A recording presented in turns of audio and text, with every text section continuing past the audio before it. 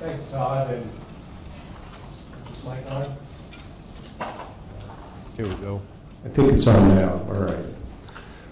When we're talking about uncertainty, the waters of the United States are a prime example. It really involves the interaction of Congress, administrative agencies, and the courts, and none of them seem to be able to untie this complicated knot. So let me set the stage for our discussion by explaining the problem. This is all about the Clean Water Act and what federal jurisdiction is under the Clean Water Act. So Congress enacted the Clean Water Act to restore and maintain the chemical, physical, and biological integrity of the nation's waters. And it does so in numerous ways, but for purposes of our discussion, two are particularly important. They involve permitting programs. And the permitting programs are for discharges to navigable waters. So we have a NPDES permitting program, basically involves wastewater, that involves the discharge of wastewater. And we have a Section 404 program under the Army Corps of Engineers, which involves dredged or filled material being placed into navigable waters. Well, Congress thought it was doing us a favor in the Clean Water Act by defining navigable waters. Navigable waters mean the waters of the United States, including the territorial seas. So that's perfectly clear to everybody. Actually, for me, had they just left it with navigable waters, I might have understood it a little bit better. But what are the waters of the United States? And just to make things more fun, we call it WOTUS, for Waters of the United States. So one way of thinking about it is that the Clean Water Act was an expression of congressional authority under its commerce power over navigation. So are navigable waters those waters that are navigable in fact, that a ship could go up and down in the course of commerce? Are they traditional navigable waters, meaning lakes, rivers, territorial seas? Or are they something else? So, not surprisingly, administrative agencies start to push the envelope beyond what we would call traditional navigable waters. And that gets to the United States Supreme Court in 1985 in the Riverside Bayview Homes case, where adjacent wetlands are involved. Wetlands adjacent to a stream, are those navigable waters? And the court scratches its head and says, well, you know, we can't really figure out where to draw the line between the traditional water and the wetland. And importantly, beyond that, the wetland affects water quality and aquatic ecosystems. And if the goal of the Clean Water Act is to maintain the biological integrity of the nation's waters, don't you have to maintain the biological integrity of the sources of pollutants going into the nation's waters? So the wetlands being a control device for pollutants, it's okay. They're navigable waters. So the administrative agencies try to push the envelope even further. And in the Solid Waste Agency of North and Cook County, there's an isolated pond that is used part of the year by migratory birds. And the agency says, well, the commerce power of the United States should extend to migratory birds, so that's navigable water. And the Supreme Court says, no, it's not. And they give really two reasons for it. Number one is it would test the limits of the Commerce Clause, and we don't really want to do that unless Congress specifically says that they're going to the ultimate limits of the Commerce Clause. And second, it infringes upon states' traditional rights to regulate the waters within their jurisdiction. So now all of a sudden we have competing policy goals, one being to maintain the biological integrity of the waters, but the other being states' rights. And that all comes together in the Rapace case in 2006, where wetlands again are at issue, and we have a plurality decision by Justice Scalia, which says if there's a continuous surface connection, it's a navigable water. And we have Justice Kennedy, who is the fifth vote, who says, let's take a look at whether or not the wetland has a significant nexus to the navigable water, to the traditional navigable water. So to make a long story short, in June of 2015, under the Obama administration, EPA and the Army Corps adopt a regulation which essentially adopts the significant nexus test. We can go into some of the specifics later if we need to, but think of it as the specific nexus test. And craziness breaks loose. Total craziness. Within months, the district court in North Dakota issues a preliminary injunction blocking the implementation of the rule in 13 states. The Sixth Circuit then steps in, issuing a nationwide stay. The Congress issues a joint resolution disapproving of the rule. Obama, of course, doesn't tolerate that. And then the administration changes. And we have POTUS directing EPA to amend WOTUS. We have an executive order directing EPA to re-examine the rule and essentially reestablish Scalia's opinion as the rule. The administration proposes a rule to rescind the 2015 rule. It proposes a rule and adopts a rule to add a 2-year applicability date to the 2015 rule, so it just doesn't come into effect. This all gets up to the Supreme Court, which says, Sixth Circuit, you don't have jurisdiction. This should have been filed in the district courts. So the Sixth Circuit lifts the stay, and the District of Georgia steps in and blocks it in 11 additional states. Now we're still dealing with 2 layers. In the states that it's blocked, which is about 27 states, and we've got this delay rule, so it's really not in effect in any of the additional states. The District of South Carolina steps in and invalidates the delay rule. So now we have the 2015 rule in effect in 27 states. I'm sorry, it stayed in 27 states, so you have the previous EPA and Army Corps rules in effect in 27 states. And in 23 states, you have the Obama rule in effect. So the Trump administration, of course, has proposed a new rule, which is open for public comment. And let's just say that what it does is what the administration said it was going to do, that it would impose the Scalia-Rapanos decision as a rule. There are numerous differences between the practical effects of the Scalia rule and the 2015 significant nexus rule, and we can talk about those during the course of our conversation. But when you think about it, we have Congress, which simply said, waters of the United States, didn't tell us what that meant. We have a Supreme Court that by the time it got to Rapanos was divided, couldn't make up its majority mind as to what the proper test was, although everybody did agree that it's more than just traditional navigable waters. And then we have the administrative agencies, which are flip-flopping as a result of the change of administration and are being essentially told by the courts that what you're doing is not valid under the statute. So if we're looking for an example of lack of clarity, we found one. A good example to start, right?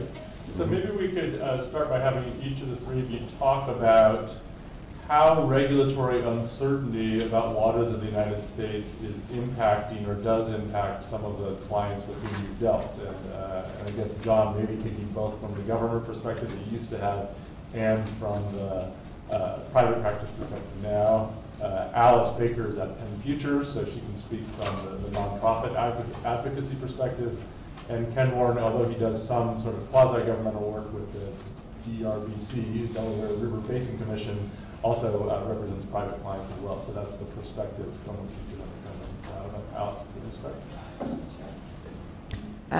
I guess I feel really relieved that most of my practice is in Pennsylvania, so I only have to deal with one state.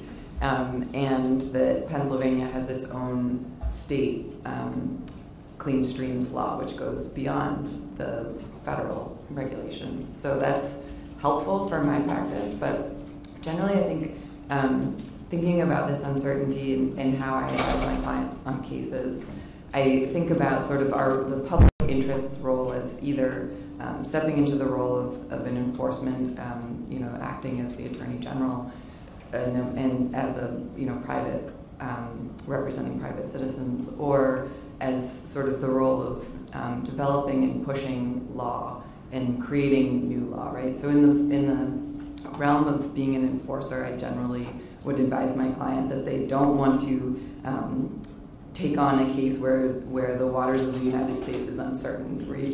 I would want to bring an enforcement action where I am absolutely clear that I have all of the elements of the Clean Water Act and that I know what water is being impacted and that is clearly a covered water. And so there I would advise against the uncertainty, right? But in other situations, I think the public interest sphere sort of enjoys that uncertainty because there's the opportunity to develop case law that might refine or sort of adapt that uncertainty in the direction that we as environmentalists want it to be pushed. And so there's more of a, there's the risk, but the uncertainty is part of why you're taking that risk, is to solidify something and to develop some case law. So I sort of think about it in those two different ways in my practice.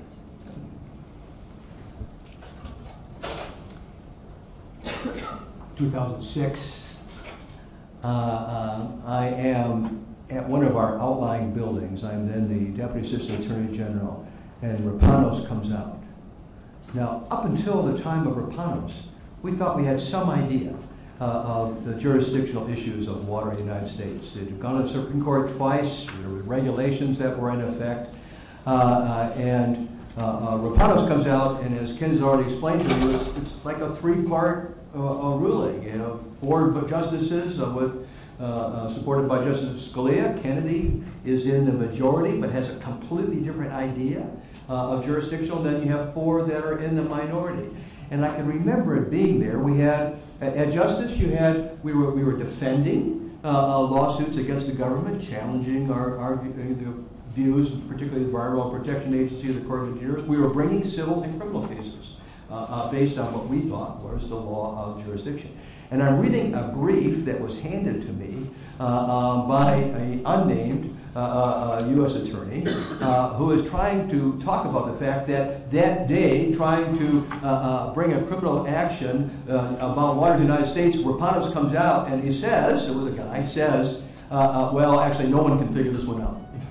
Now, we took that out of the brief, but he had a point. You know, he had a point. When that happens, you do not have a majority of opposition. You have different views. I've always said this is like, a law school professor's dream come true, because anything you say, there's something in the opinion that supports your view there. I testified before Congress 3 times about this, ultimately saying there was a position of the Department of Justice, which it is today too, by the way, that if the United States could satisfy either the test of Scalia or the test of Kennedy, then that would be good enough. Right? So either one.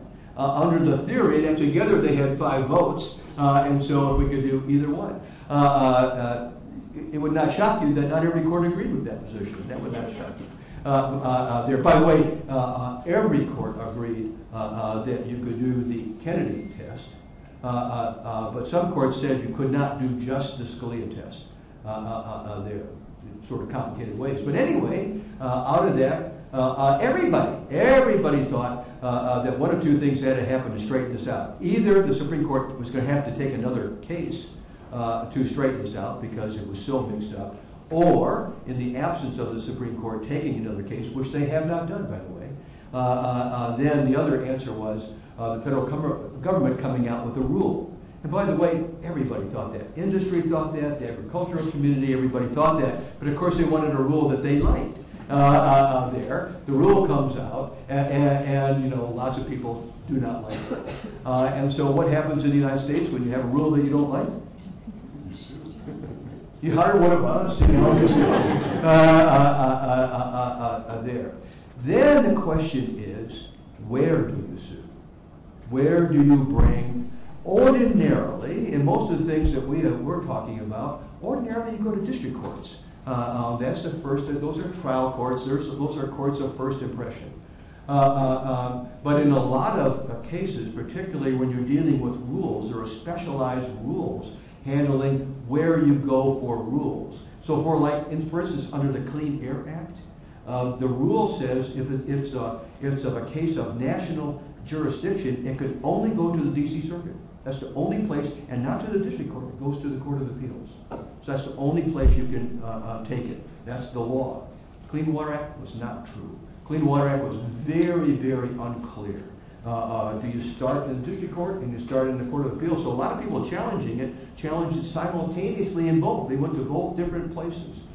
What I didn't tell you when I was talking to you about both Deepwater Horizon and Volkswagen is also those are cases where we had hundreds of challenges going on. But there's something called a multi-district litigation panel that can consolidate all those district court cases. And that's what happened in BP and Volkswagen. It did not happen here. The government tried, while I was there, we tried to consolidate it, and they did not do that. But the courts of appeals did.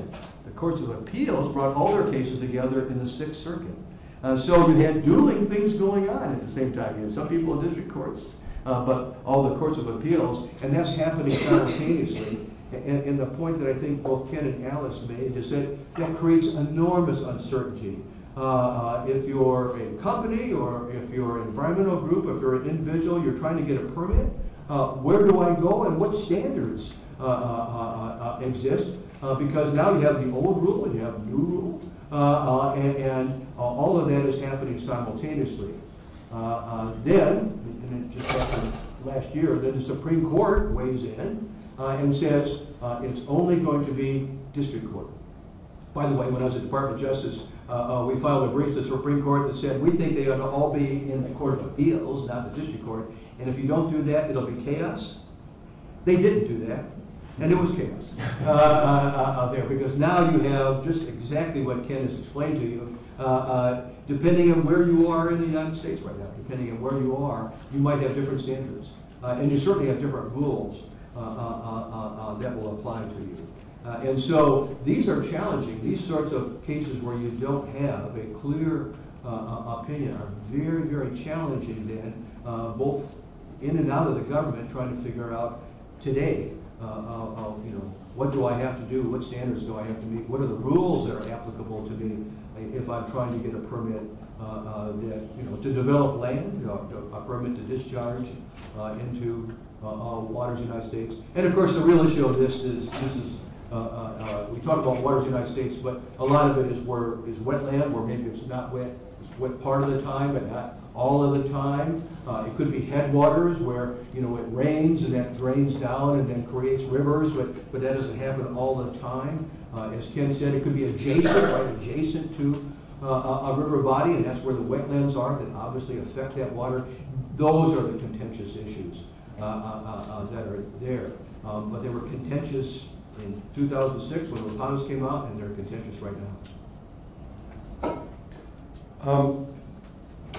From the point of view of trying to advise clients, I think it's important to keep in mind that there are state programs as well as federal programs, and the state programs are not restricted by federal jurisdiction. And so when a client approaches me and, for example, might want to do a construction project in an area that could conceivably be wetlands, as John said, it's not wet, but it might have hydric soils, it might have vegetation that makes it look like a wetland, and there are all these criteria that you have to use to decide whether something is a wetland rather than if it looks like and smells like a wetland. So you would look to normally, state statutes and state regulations to do that. We have the Dam Safety and Encroachment Act in Pennsylvania, and we have, Chapter 105 regulations, and that's really where the conversation starts. There are relationships that the DEP has with the Army Corps of Engineers, and the reason I'm saying the Army Corps is in Pennsylvania, like most states, the NPDES program is delegated. And so the state is going to at least be the initial decision maker when it comes to discharges of wastewater into a stream, but not so much when it involves dredged and fill material, because that's a program that's still administered federally by the Army Corps of Engineers. In fact, I think that's true in all but 2 states in the country, New Jersey and Michigan, who have delegation, but in Pennsylvania, we don't. And so you would look to the state, I think, at that point to tell you whether it felt that it was a wetland that had to be permitted, and then you would see what kind of coordination could be done between the state permitting and any necessary Army Corps permitting. And there are programmatic permits and national permits that the Army Corps has that might satisfy you. You might not have to get an individual permit, but sometimes you do, and I think the entry is usually through the state program officer. So one question that I have is, what's the cause? We've seen sort of the way in which the regulatory uncertainty has manifested itself in terms of court decisions, statutes, regulations. Well, what do you all think is the underlying cause of the uncertainty? And if you're talking to a non-lawyer, I think you often get some version of the man on the moon question, right? It's like, if we can put a man on the moon, why can't we define what a water of the United States is? So there's scientific issues here, there's political issues, there's legal issues, but to what do you attribute the sort of persistent uncertainty in this area? I think what you teach in law school is relevant to this, Todd, because you teach both property law and environmental law. And sometimes when I'm talking about controversies in environmental law, I talk about intersections of the law, where you have 2 different parallel theories and then they intersect. And it's a problem. My always favorite one is bankruptcy law and environmental law. So bankruptcy law, where you get a fresh start, environmental law, where you're liable forever for everything. When that intersects, it's the law is uncertain in that regard. How do you handle, a company that says I can no longer keep up the property, but the property is polluted? How do you handle that? I think it's true in this area too. The real controversy, I think, is an intersection between property law and environmental law. Property law will think I can do what I want with my own property. I can build on it. I can divert water. If I farm it, I can fill in holes because I want to build more because it belongs to me. And environmental law, which says, wait a minute, you have a more responsibility than that. Those things that you're filling in are wetlands that actually help drain and purify water before it hits the river. They're also a breeding ground for birds and things. There's other value to that you ought to take into consideration. So that intersection between property law and environmental law causes a lot of the issues that we're seeing when we see regulatory uncertainty in wetlands. I don't know, Alice and Ken, you might have different views, but I see it as this intersection. I agree with John. I also think that the science moves towards an ecosystem analysis, while our statutes don't necessarily do that. And so when you talk about the Clean Water Act and you look initially to preservation of biological integrity, that doesn't necessarily say that we're going to have an entire ecosystem approach, because you're still looking narrowly at water. And when you start to expand to this sort of a significant nexus approach that Justice Kennedy was talking about, he's really saying, what are the ecosystem functions and values of a particular water-based structure, such as a wetland?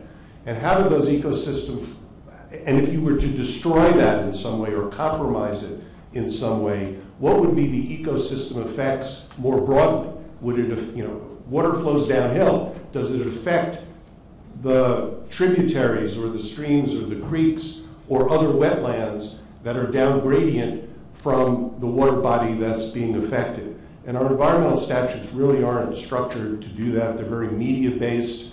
And I think that there is some tension at this point between where we've advanced as science and where we still are from a legal standpoint.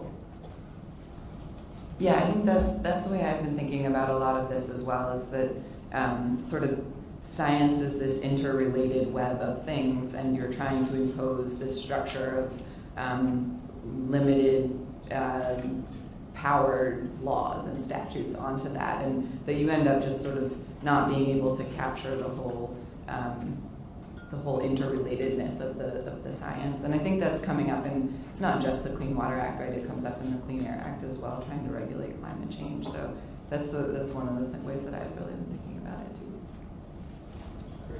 So we've talked about Congress, we've talked about courts, agencies, private sector. Which of those institutions is, do you think, best situated to resolve the uncertainty, or any of them best situated to resolve the uncertainty?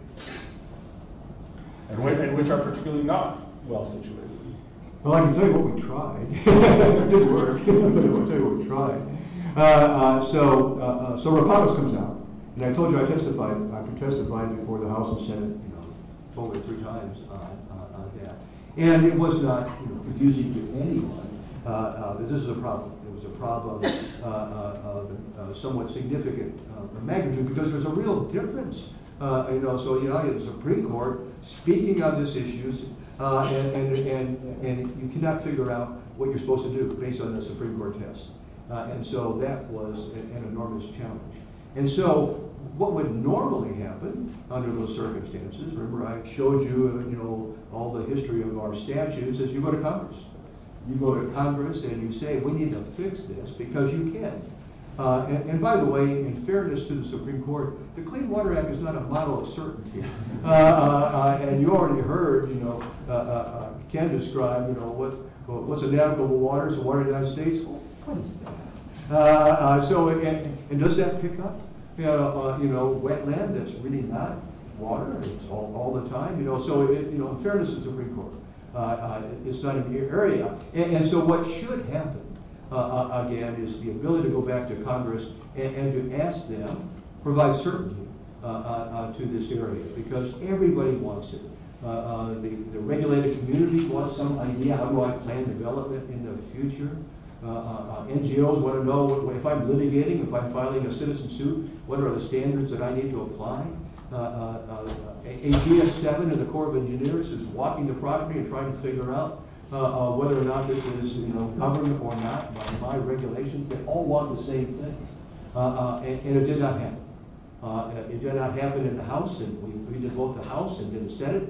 We both went to both, trying to and offered suggestions, as you would imagine, as to how you could figure it out. But it was too controversial.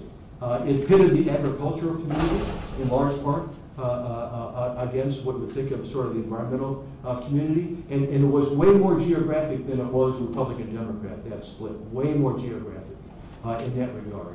And so as a result, there were numerous proposals. Nothing came out of the legislature, which would have been the right answer. That would have been the right answer. And if in fact that had worked, then we would all be operating under those particular standards. When that does not happen, then you have to fall back to the other 2 branches of government. You have to fall back to either litigating it and trying to get some help through courts, or the regulatory process, which is what Ken and Alice have already described. So before we go on with that, so let's just talk about Congress a minute. So you talked about TSCA in your presentation, and about how the uncertainty there, and people knew that there was a problem that needed to be fixed across the table and compromise. Why don't we see that with the Clean Water Act jurisdiction? Why not ambiguity, controversy? Everybody doesn't get everything they want, but we walk away with a political compromise. I will pass that one to Alice. Oh, I don't know. I actually didn't really think of Congress as being the appropriate place for it to be decided, because it was such a this mix of science, and that the agency really is supposed to have that expertise. Unfortunately, that means that it ends up shifting with the different jurisdictions, or the different sort of presidencies and direction that the agencies are getting. I don't know, I sort of struggle with Congress defining this, unless it were just to limit it in such a tight way, and then I think that you end up just having such a political hailstorm of everyone fighting for what they want that you couldn't get that through. I don't know. Ken, do you have thoughts on that? Yeah, I mean, my perspective is that the regulated community actually wants 2 things. First, they want certainty, and that's what they keep saying. But secondly, they want certainty that they're not covered by the Clean Water Act.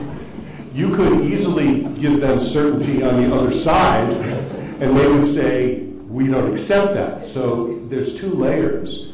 And I think that from a strategic standpoint, they're thinking that they are more likely to get a favorable result not having Congress clarify it than they are having Congress clarify it. That would be even more true now where the House has become Democratic. And look at all the courts that have already stayed the 2015 rule on the grounds that in the judicial review, it goes beyond what Congress authorized in the act. And we have an even more conservative Supreme Court now. So as a tactical matter, yes, you could get certainty, but getting the result you want probably is more geared towards the administrative agencies and the courts right now than it is toward Congress. Is there something about, so sometimes when I'm teaching, I talk about where I see regulatory cliffs. So there's a situation, where you draw a line, and on one side you're essentially not regulated, and on the other side there's, whether it's stringent enough, but fairly stringent regulation. Is there something about issues like that, which maybe there wouldn't be under TSCA, right? That's regulatory cliffs that make it harder for there both to be certainty, but also harder for there to be compromise? I think that's a good question, because TSCA, which does in fact, without question, could easily split into arguments like we're having right now, did not, in part because on the core issues, there was some other difficult state-related issues, but on the core issues, very quickly, the NGO community and the regulated community came together. And there certainly was absolutely a consensus that we needed to have a legal change, absolutely a consensus. But then on core issues, very rapidly came together. In this issue, again, everybody fairly quickly came together and said we need a regulation, or excuse me, we need a law, we need a legal change there. That was understood, I think, and there was zero agreement on what that would be, because there was an impetus to roll back, to actually do less than the current Clean Water Act. At the same time, environmental community was pushing to do more. So on any of the core issues, there really was not any consensus at all. Where in TSCA there was core consensus, and we never got that in the legislature. So, and at this particular time, by the way, this is, the House and Senate were actually receptive. They had hearings, they went over all of that, but we never got a bill that even got voted on during that time period.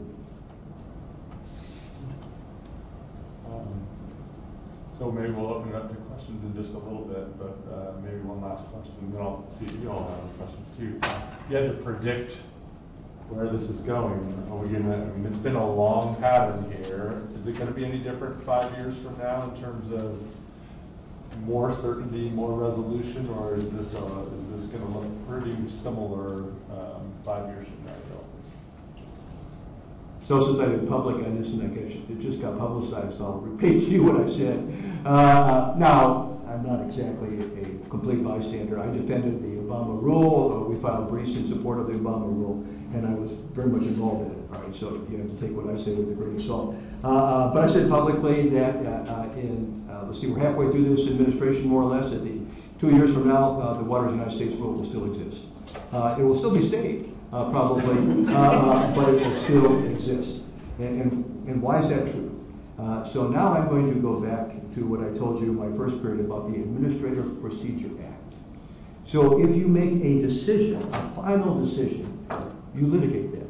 So if in fact you do what Ken said, the administration is planning on doing, you rescind the 2015 rule, that is a final decision. You litigate that decision, number one. Number two, if you decide you want to extend the effective date of that rule by 2 years, that is a final decision. You will litigate that decision, which is happening now. If in fact you pass a new regulation and that becomes final, that is a final decision and you will litigate that. So it is possible, and not only possible, very likely, that there will be 3 sets of litigation going on simultaneously, and they will be in different district courts, because everybody's litigating gets to pick their own favorable court, right? And so some will go to South Carolina or go to Georgia or go to Washington and follow the South Carolina case. And other people will go to North Dakota or somewhere else where it'll be favorable. And then you start getting these conflicting injunctions that happen. And, where a district court says, well, since I'm a district court judge, which makes me quite powerful, and I think what I do is good for America, I'm going to enjoin or talk about things way beyond my court. I'm going to talk about things for all of America. So you have these nationwide injunctions, and then you get battling nationwide injunctions, and then trying to resolve that is really complicated. So I'm absolutely confident that if the three of us were coming back in 2 years, we could still talk to you about the chaos of waters of the United States. So that's my view. I would definitely agree with that in terms of the litigation. I think also in terms of just certainty for implementing projects or people on the ground, that the new proposed rule that hasn't even been put out for public comment yet is not going to provide any certainty either. And I think that's largely to do with what we were talking about earlier with the science, right? That they're sort of excluding these certain streams, but the line between ephemeral and intermittent, like who knows whether that stream is ephemeral or intermittent? And I think that that's just going to provide more uncertainty on the ground in implementing projects. Well, I guess I'm a little bit more optimistic in a sense that I think that the areas of disagreement are limited, and as John pointed out, the farming community, it really impacts them quite a lot. It might impact the mining community because if you're trying to expand your mine, are you expanding it into waters of the United States? But I think that there is, for most industry and most users, a fair amount of certainty in the rule. We don't really get into a lot of debates in Pennsylvania as to under what circumstances you need an NPDES permit. There are limited disputes about that, but most people understand what they need to do. And I think that it's a big fringe, but I think that the uncertainty on the fringes is really going to have to await more of what John was describing before as a popular environmental consensus as to really where the country wants environmental laws to go. Because there's gridlock now in Congress. The courts are split ideologically, and I think it's basically the people who are going to have to make this decision ultimately and force the solution on the decision makers. I would say, Ken, when I testified before Congress, on the Senate, and I was trying to explain what we thought was the jurisdiction after Rapanos, the senator from Georgia leaned over and said, Mr. Cruden, as far as I'm concerned, it sounds to me like if I spit on the ground one time, you think you have jurisdiction. And I thought to myself, no, that's true twice. That's great. Any questions from? Yes.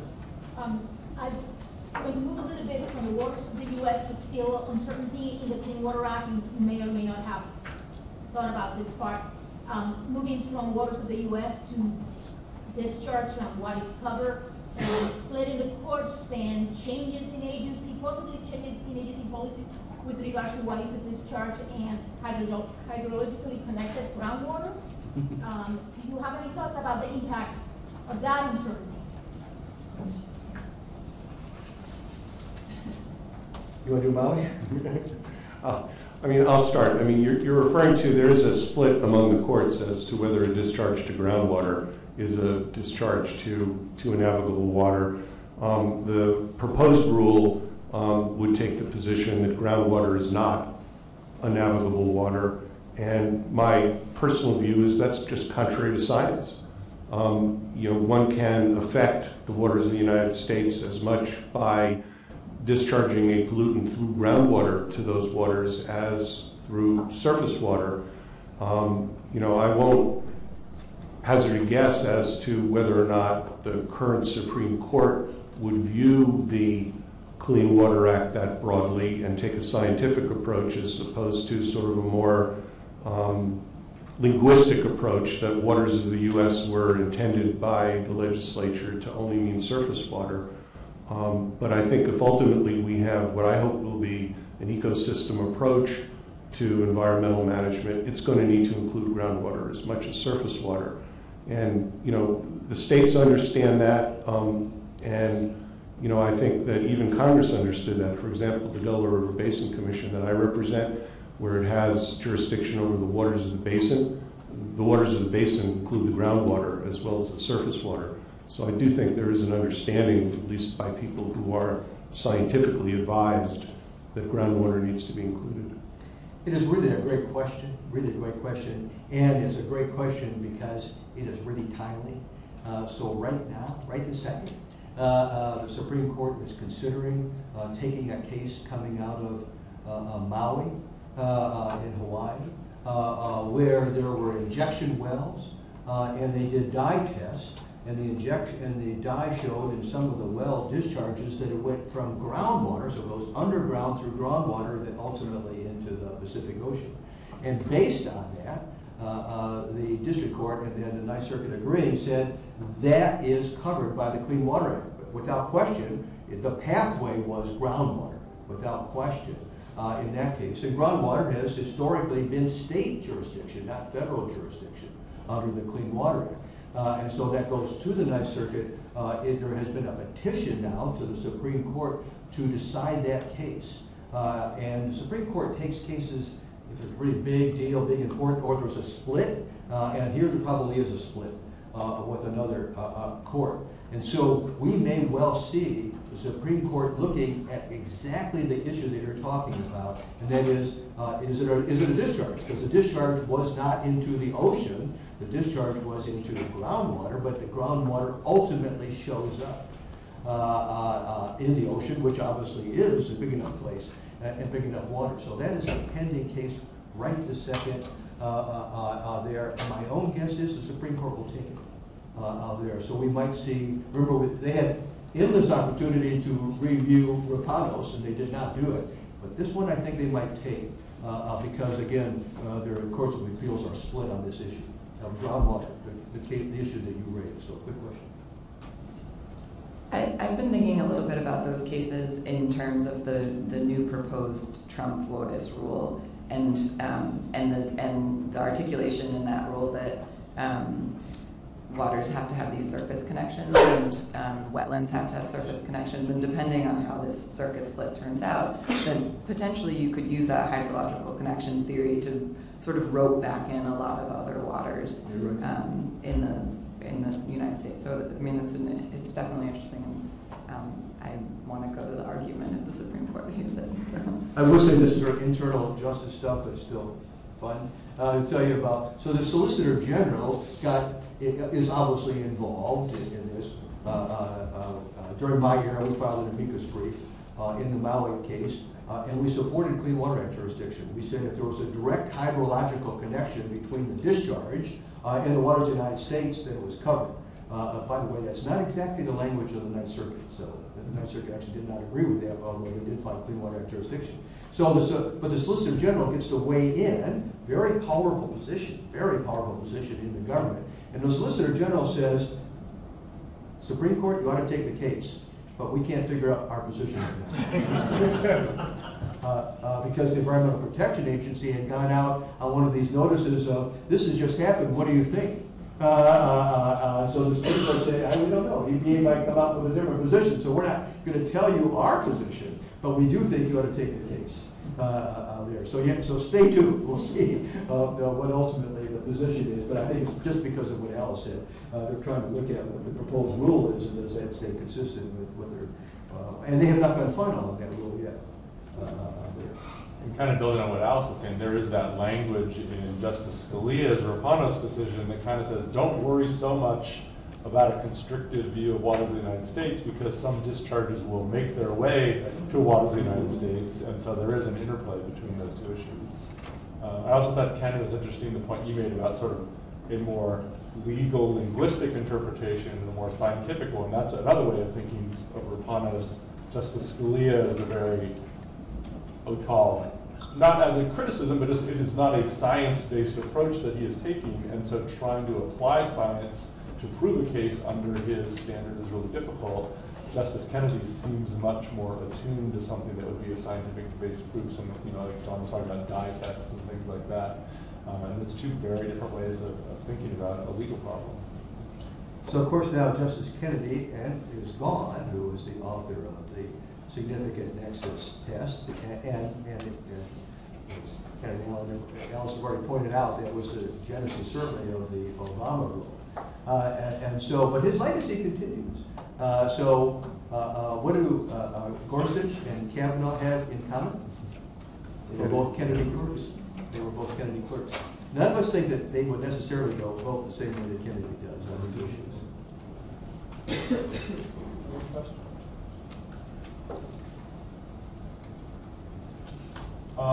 I guess the last question I had, and you touched on this a little bit, but so I kind of said, look, I think regulatory uncertainty here may be persistent, may always come. But say that much of the problem with the 2015 rule has been the litigation about it.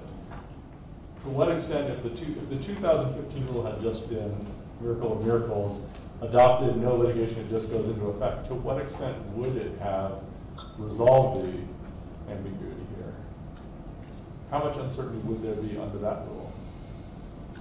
There's a lot of uncertainty around the fringes because if you look at Justice Kennedy's opinion where he talks about a significant nexus, he talks about it essentially individually or cumulatively. Yep. You don't necessarily look at a single wetland in isolation and say whether if you abolished or impaired that wetland, whether that would cause a significant problem to a water of the United States. You ask yourself about similarly situated wetlands in the same general geographic area.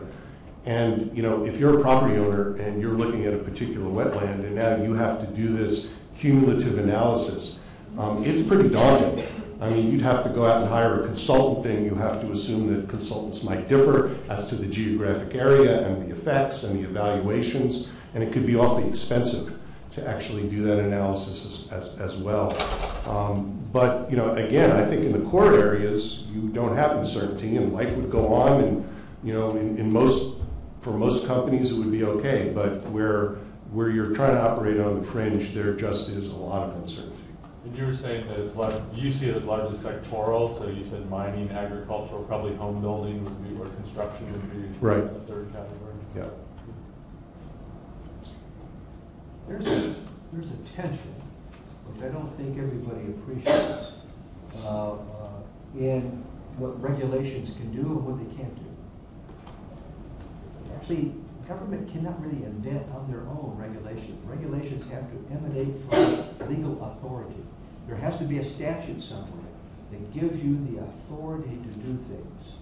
And regulations, particularly in this area, every one of them are challenged. And one of their arguments always is, it is beyond your statutory authority to do that. Congress has not given you that ability to do that issue. So if you're thinking, is this going to be a perfect regulation? It will not be. It will not be perfect. It won't be perfect because you start doing things that look legislatively.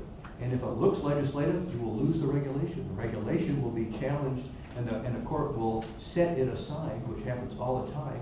And one of the reasons why is because you did not have authority to do that there. So there is a restraint on how far regulations can go, because Ken's absolutely right. They would not have answered all the questions. It would not have there. But my point is, it was being challenged. Remember, we filed a brief in support of it there, which may never get answered.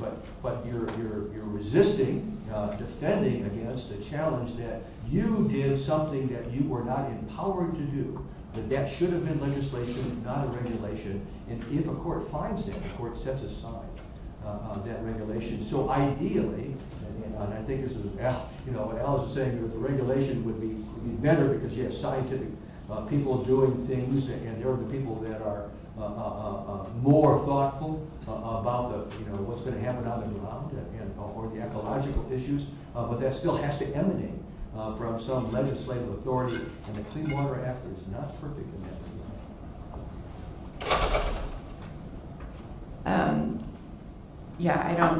I guess I agree with both of you on that. Don't have much to add. Great. Well, thank you very much for everything you said.